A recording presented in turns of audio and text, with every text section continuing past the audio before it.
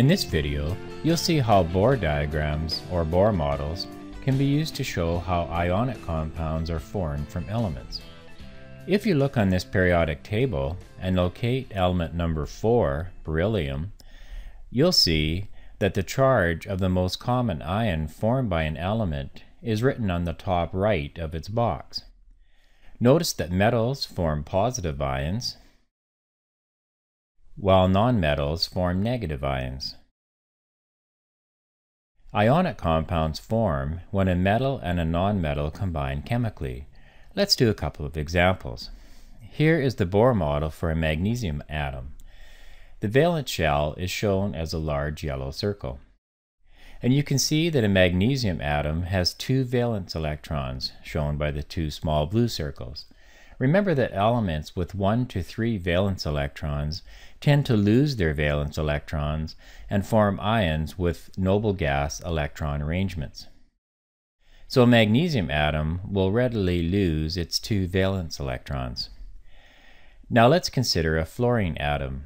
Its valence shell is shown as an orange circle, and you can see that it has 7 valence electrons, which are shown as small pink circles. Recall that atoms with 5 to 7 valence electrons tend to gain electrons to fill up their valence shells and achieve stable noble gas electron arrangements. Fluorine could do this by gaining 1 electron. Now we'll bring magnesium atom and 2 fluorine atoms close together, like this. Magnesium's 2 valence electrons will move to the fluorine atoms.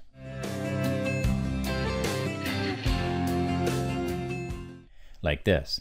Magnesium's 2 valence electrons have now been transferred to the valence shells of the 2 fluorine atoms. Now we look at what is left of the magnesium.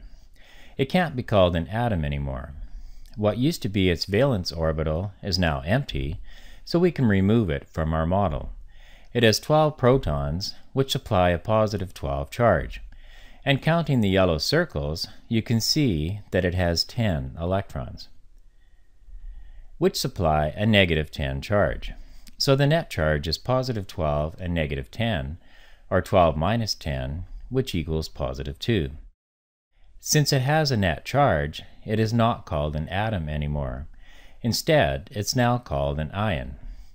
When drawing Bohr models for ions, we put square brackets around the ions, like this, and write the net charge on the top right of the brackets. So 2 plus is written here. When writing charges on ions, chemists typically write the number first, then the charge. So here it's written as 2 plus rather than plus 2.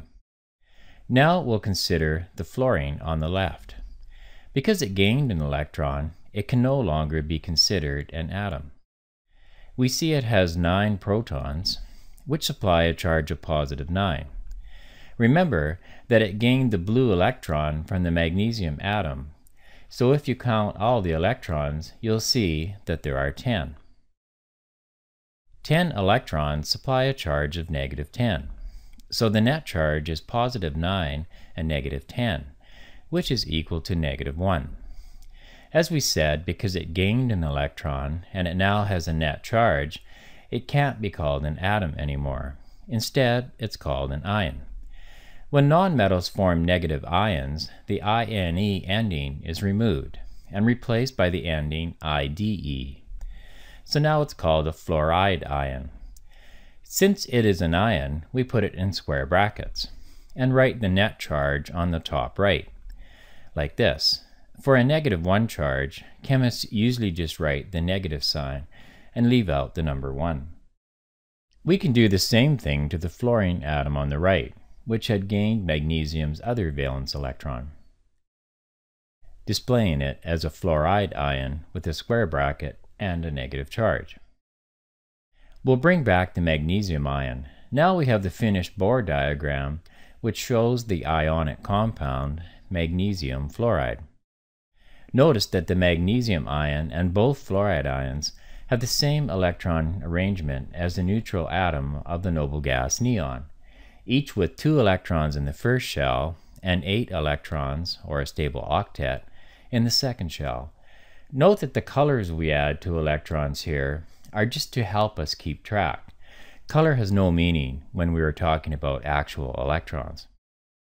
We'll do one more example. We're asked to draw a Bohr diagram for the compound calcium oxide.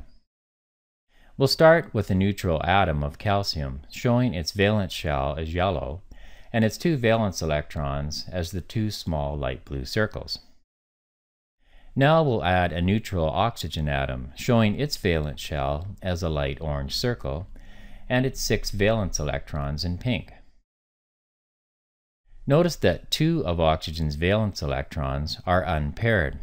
In order for oxygen to get a stable octet, it would need to gain 2 electrons to pair up with the 2 unpaired electrons. Now look at calcium. It has 2 unpaired valence electrons. In order for calcium to end up with the stable electron arrangement of argon, it needs to lose its 2 valence electrons. So what happens is calcium's 2 valence electrons are transferred to the oxygen atom.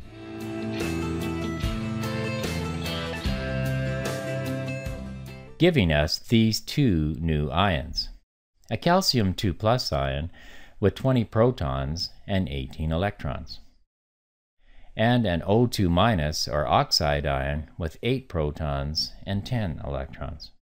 Notice that the calcium 2+ ion has the same electron arrangement as a neutral atom of the noble gas argon. And the oxide ion has the same electron arrangement as a neutral atom of the noble gas neon. Also notice that both ions also have a stable octet in what is now their valence shells. So now we have finished the Bohr diagram or Bohr model for the ionic compound calcium oxide.